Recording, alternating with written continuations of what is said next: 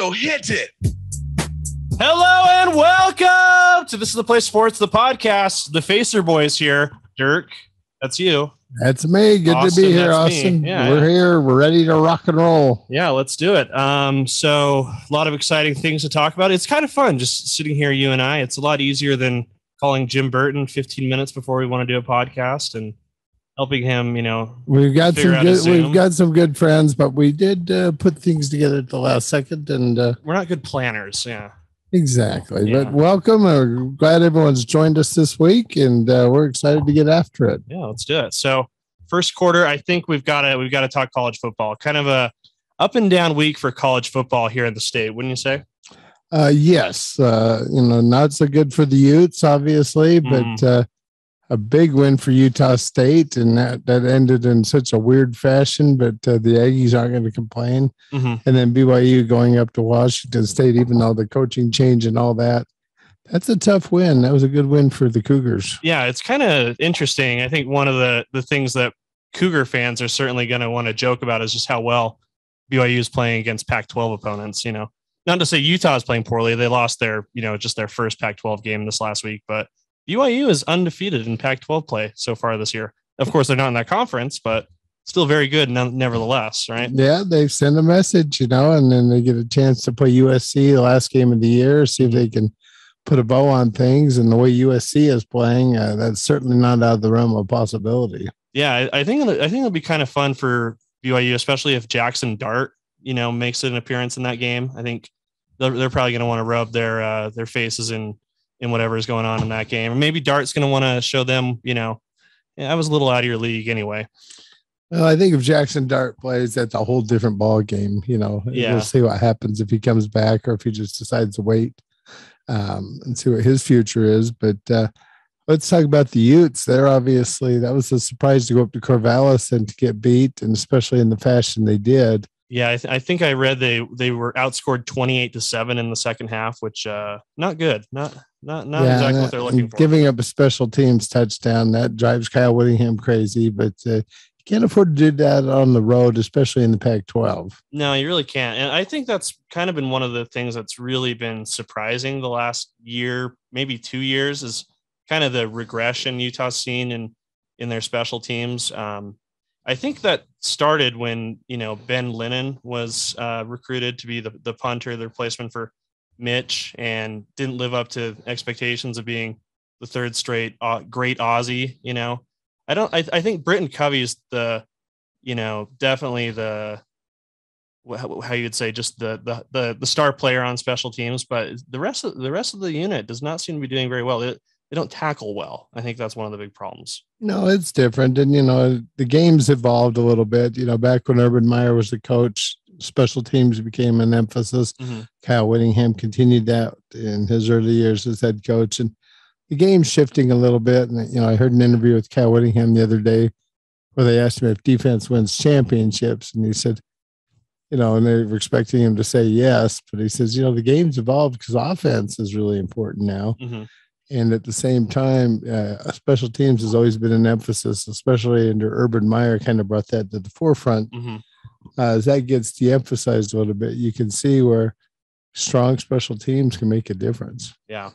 No, it really does seem to change the whole tone of the game. If you can, score a touchdown on a punt return or kick return, it does seem to be a huge momentum shift. I want to talk a little bit about that Utah State game because that was really crazy. That was right. The ending of that was a huge mismanagement by whoever Colorado State's coach is.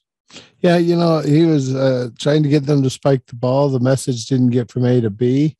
There was a little panic, probably an assistant coach who got nervous and rushed the field goal unit out there. But there wasn't one person in Logan wearing blue that was going to complain. That was a perfect scenario for Utah State to hold on and get that win. And that's a huge win for the Aggies, but probably not totally deserved either.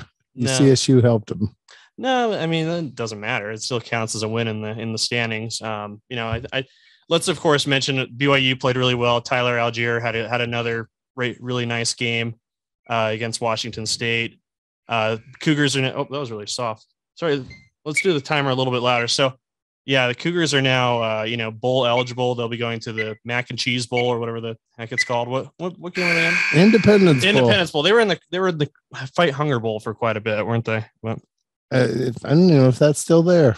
That's a shame. Yeah, great name though. But no, the Cougars played well, and that's one good thing about that game in Pullman. The Cougars were guaranteed to win and lose. Yeah, that's true. 2 Cougars. Yeah, I like that. Here, I have this here. Thank you very much, folks. Yeah. We're here all night. Hey, let's go to quarter number 2, Austin, the NFL craziness. What is with the Kansas City Chiefs? I don't know. I'll tell you a perspective of a Chiefs fan, because when Sammy and I went to the grocery store this afternoon, there was a guy with a Patrick Mahomes jersey behind us in line. And I just, kind of mentioned him, rough game today, huh? He's like, yeah, uttered a couple obscenities and, expressed his disappointment. And the thing he said that I thought was kind of interesting is like, he found it really odd how many commercials Patrick Mahomes has been in lately. Just, he wondered if there was a connection between maybe working too much outside of, the facility, outside of the game, and doing a little too much marketing and not being ready to play. Right now, he is the NFL interceptions leader. Well, actually, he's tied with Zach Wilson, 9 interceptions on the year. Yeah, well, you can say that all you want, but Patrick Mahomes is not out there playing defense either. And that's a good point. Yeah, Chiefs are not playing defense very well. Not at all. No. And it maybe comes down to that tackling we talked about earlier, but something's wrong in Kansas City, broken, because on paper that should be the team to beat easily. Yeah, and we had this talk a little earlier that maybe the table's set for Tampa Bay to do it again. It seems Tom Brady just creeps me out. It's just amazing how he just knows how to get ready for a game. He knows what to do in a game. He knows how to lead. He doesn't necessarily need to be the most talented guy in the field, but he's the smartest. He's easily the smartest. Yeah, I think that's a huge thing. And it's kind of like a lot of teams. Tampa's not the youngest team in the league. Adding guys like Richard Sherman and Gronk and players like that. As an old guy, I can attest things start breaking, and you don't bounce back you don't bounce back as fast as you did. So timing is going to be everything. I know Tom Brady's a freak of nature because he's still playing in that. He has some kind of weird diet. I think that's one of his big things. He eats oddly. Well, if he can get that across to the other fellas and keep them forever young, so to speak, they've got a shot at it. But this could be a year where an up-and-coming team sneaks up there and wins it too. I mean, and can you imagine if the Cardinals slipped in, or even Cincinnati's in first place right now? Yeah, and with all the turmoil off the field, people are forgetting the Vegas Raiders are in first place in their division as well.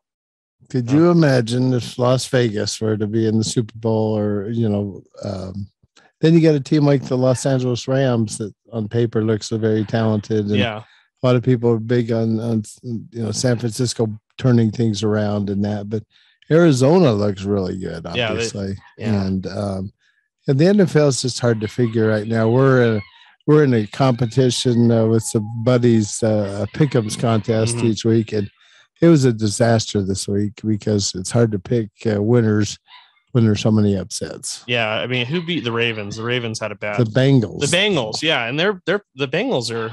I mentioned them. Yeah, they're in first place. Joey B is great. I love Joe Burrow, and we want to point out to our listeners the sound of the yapping behind us.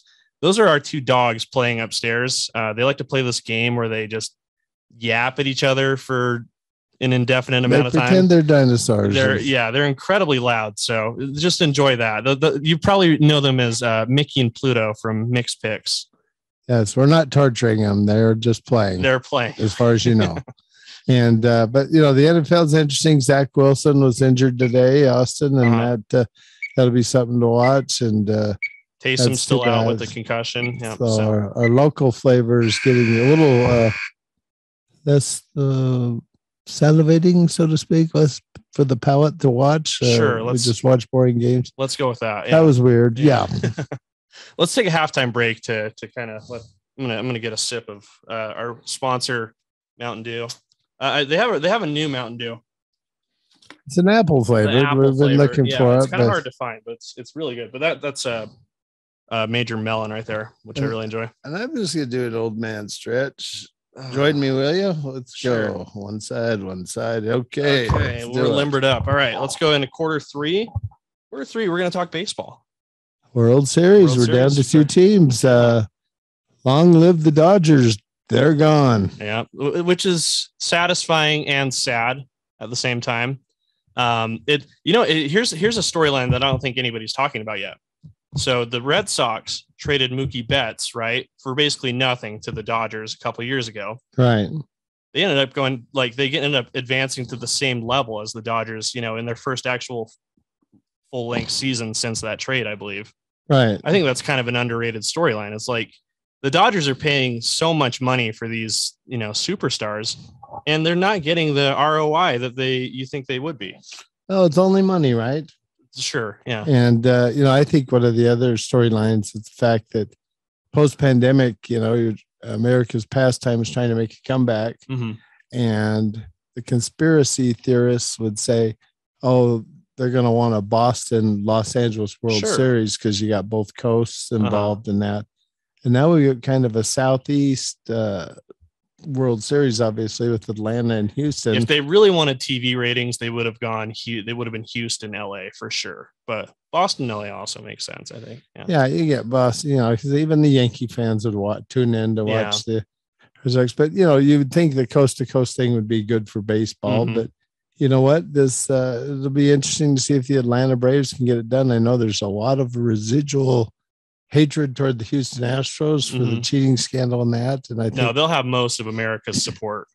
And I think a lot of people wanted to see the Dodgers get a crack at the Astros because of what happened. Yeah. But it's we have the local tie with Dale Murphy and his affiliation with the Braves, and I think anyone who's met Dale or knows of him. Mm-hmm. You two have enjoyed a couple of pleasant plane rides together. We have. Right? When Jake played for the Utes, we used to fly on the wonderful folks at Southwest Airlines. Amazing that you and Dale Murphy sat in the same section on an airplane. That's first class on Southwest really is who gets on first, right? Right.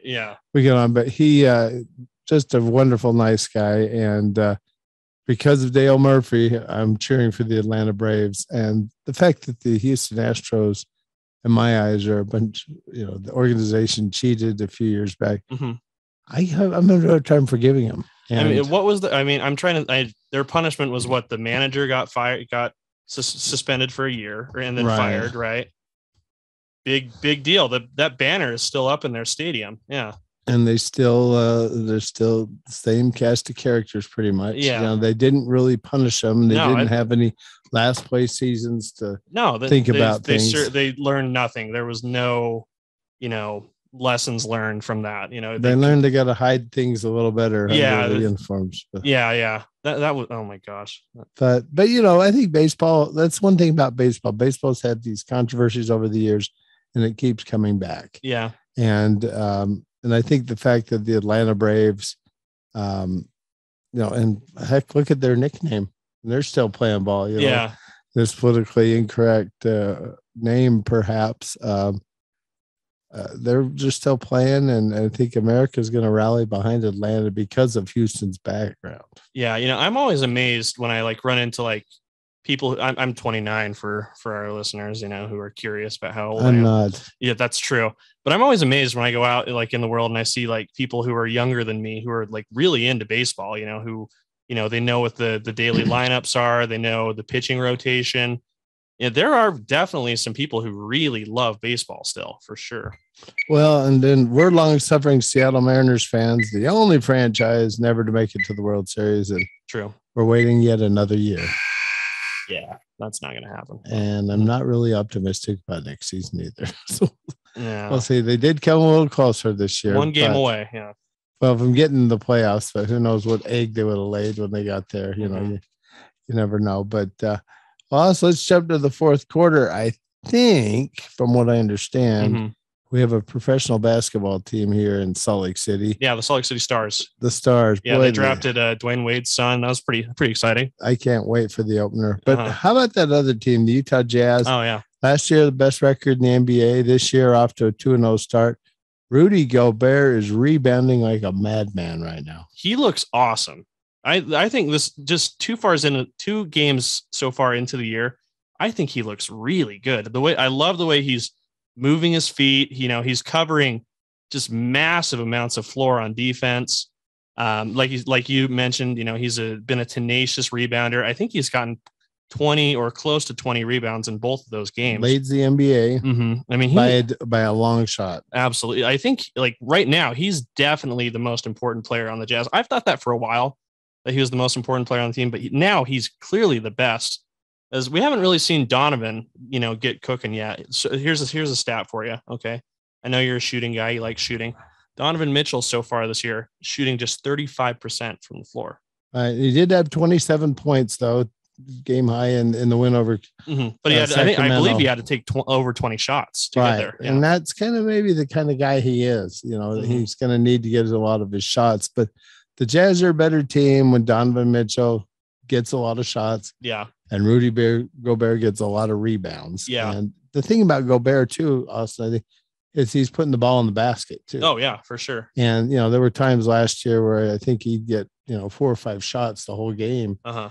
And they can't win with that. That makes him irrelevant. No, he needs the pick and roll with Gobert at the top of the key, with either Mitchell as the ball handler or Ingles or even Clarkson is really the Jazz's bread and butter play, where they can either hit Gobert on the roll.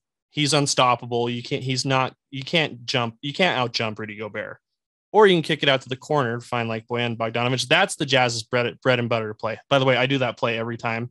You probably noticed when we play NBA 2K. Have you noticed that? I just noticed I get drilled, but other than that, you did pretty good today. You hung in there pretty well. Getting better for an old guy, but yeah. No, the Jazz are figuring it out. But I think one bottom line is they've got to keep Rudy Gobert relevant on the floor, because a lot of teams don't have a weapon like Rudy Gobert, and so the number one way to attack the Jazz is neutralize him. Mm-hmm. Then suddenly the Jazz look like a lot of other NBA teams. Yeah, that was what the Clippers did in the postseason. They found a way to get rid of Gobert's impact. And I think you're right. Snyder's trick is going to have to be keeping him in the game as much as possible. Yeah, and that won't be, that's not going to be easy. And then, some of the other guys are getting a little older and longer in the tooth. But by the way, I don't get that expression. Do teeth lengthen with age? I just imagine from the Flintstones, saber-toothed tigers with their big long teeth. Well, that they're old. The older they get, is that where the expression comes from? That's where I pull it from. What I imagine is like your teeth, like either your gums start to recede into your head, or just. It's not about recession, Austin. It could be you got long roots. Okay, it's a weird expression. I just think it's kind of weird. But and then just looking at the NBA in general too, it's interesting that the Warriors are off to such a good start. Mm-hmm. Steph Curry, they get Klay Thompson back. A lot of pundits think that's going to be a team to reckon with in the West, and the train wreck that is the LA Lakers is kind of fun to watch too. It is, yeah. It's interesting that the Lakers built that team and completely forgot where the NBA has been the last few years. I don't think the Lakers, we were talking about this, other than LeBron, who's taking the majority of their 3-pointers, they don't have a volume perimeter shooter. And right. I don't think you can win in 2021 without a guy who is a legit threat to hit a 3 every time they're down the floor. That's true. And I think LeBron's, what's the word, cocky enough to think that he can do anything on the floor, even at his advanced age. They don't want him shooting 10 3-pointers a game. That would be insane. Yeah. But I think he would I think he feels comfortable doing it if they need him to. They're going to find out by December that plan's not going to work. It's so weird because I never liked Tom Brady until he became an old man. Mm. And I'm starting to like LeBron more that he's an old man. I like the old guys that play ball because I've never heard of some of these young guys, and I play that video game with you, and I hear these names, and I see them on Sports Center, and okay, that guy plays for Phoenix. I didn't know that. Yeah. So we're learning, but it'll be an interesting year in the NBA, and the Jazz obviously after 2-0 starts. We'll see if they can keep that up. Go Jazz, go! All right. Well, hey, that's our 4 quarters of discussion, guys. Before we get to our parting shots, just want to remind you that we are collecting emails for weekly contests and updates. So I'm going to put a link to the emails where you subscribe. We're not going to send you like anything dumb. It's just to collect entries for our podcast drawing. There's some Amway representatives that'll probably contact you. Yeah, Mary Kay has also reached out about the email list, but we need to get it to a certain number first. Yeah, we get the list, we could sell it, make some money. So that's now what we're trying to do is build our audience, and we're gonna have weekly contests. We have some we still have a bunch of stuff. Yeah, we got some, some scarf. It's getting colder. You're gonna want a scarf. We're gonna start using these bad boys if we don't give them away. And Austin's got dibs on this bigger one. Good. Look at this. It's all wrapped up in my microphone. This is a microphone disaster. There we go. Okay. So see us with that cougar one on. The Utah one's shiny. You could walk around. It's a feat, I would say. You wear this bad boy on 13th East, you're going to get noticed. Oh, in traffic. Yeah, you can walk out to traffic and be just fine with that. Yeah. Absolutely. So we'll do that. So those are a few housekeeping things. We'll get you going. I probably should have waited to the end, but that's all right. Hey, well, let's just get to your parting shot. What's your parting shot then? I'm gonna defer to you for a minute while I formulate mine a little stronger. Okay, cool. Well, mine is going to be, if you know us and you've heard us talk, we're obviously big Seattle sports fans. We mentioned the Mariners. Big night in Seattle this last week. The Kraken played their first ever home game at Climate Pledge Arena, formerly the Key Arena. Stupid arena name, stupid hockey name, but I'm glad they have hockey back in Seattle. Hockey is back in Seattle. NHL is back in Seattle for the first time in like 80 years or something. I think is what that's a guess. I'm guessing it's like 80 to 100 Seattle years. Metropolitans were Stanley Cup champions. Yeah, in like the 1920s or something. Yeah. So see, there is a little bit of hockey history in Seattle. This isn't completely new to them, but one of my really good friends works for the NHL. He does their Instagram social media content. Told me it was an incredible atmosphere. If you look at the pictures, a lot of the Seahawks players were there. Macklemore, who I know you're a big fan of, was there. That's a great fish. Is that what you're talking about? The fish? Yeah. Macklemore? Yeah. There's a fish in a hockey jersey there. Russell Wilson, his wife were there. Bobby Wagner, Utah State great, was there wearing a Kraken jersey. I love the Kraken's look, by the way. And yeah, it was cool. I think the Seattle Kraken are going to be really good for sports. Well, it's back. I know ESPN was excited to broadcast the first game up there, and it is good to have it back. Now, if we can get basketball back there, you get the Seattle Supersonics, which back. Is very possible. Yeah. Rumors, speculation is the two front runners for expansion in the NBA are Las Vegas and Seattle. And that'll be interesting to see how the landscape changes, because if you look at it right now, geographically, the Memphis Grizzlies are in the Western Conference, which is, and Tennessee is not very west. I don't know if people knew. Yeah. And plus that's an up and coming team. So it wouldn't be bad for the Jazz to see them shift to the East. Yeah, I would agree. Yeah. But, hey, my parting shot is just simply a perspective thing, guys. I think, a lot of times in sports, we get bunched up, especially maybe World Series time when our favorite team doesn't make it the World Series. And guess what? It's just a game. Doesn't matter. We're just to enjoy it. It's for entertainment.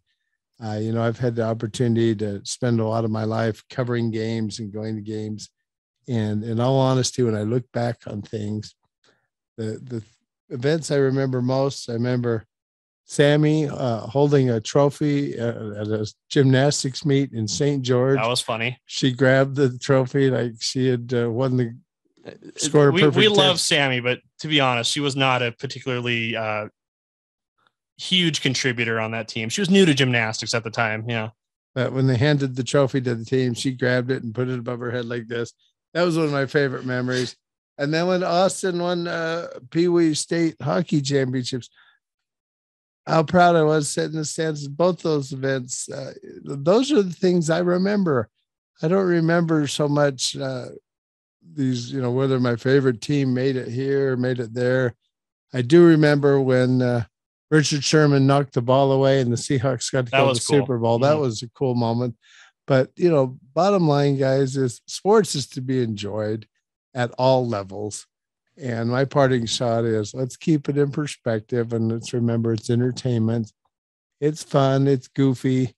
God, I've got so much sports crap around that it's stunning. I love it, and I'm a pack rat, but it can't be your central focus of your life. You can't live and die with your team. You can enjoy the ups and downs, but when they're down, like we've been down with our Mariners, if they ever win the World Series, we're going to remember all those years, and it's going to make it that much more fun. But sure. It's not going to determine whether we're happy people or not. It's just, if our happiness was dependent on the Mariners season, we would be the most miserable people on earth easily. Sports is just for fun. So guys, keep it in perspective. We encourage you to go to thisistheplaysports.com. Podcasts on Apple, Spotify, other places, I think. And it's all about fun and good journalism. And we joke about how, sometimes it's we get some of our friends here to join us on the podcast, and we'll do that. We're lucky, us. We both have a lot of good friends in the media. I would agree.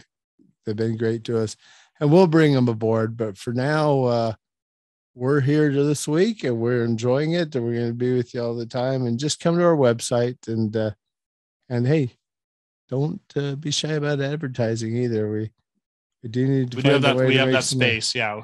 We'd like to make some money on that. We have that space. If you want to advertise on the podcast as well, just shoot us an email. You can find our emails pretty easily on the website. So, the business license costs like $38.50. Yeah, we got to cover that. Yeah. I'd like to cover that. We're in the whole $38.50 for this. So if anybody could help us, that'd be great. That'll work out, and maybe cut back a Slurpee a week or something, and put your business on there, and we'll all grow together. But Us, thanks for joining us on the podcast as usual. Great host. And should we do the thumbs up? Let's do the thumbs up. Hey, we'll see you next time. Thank you.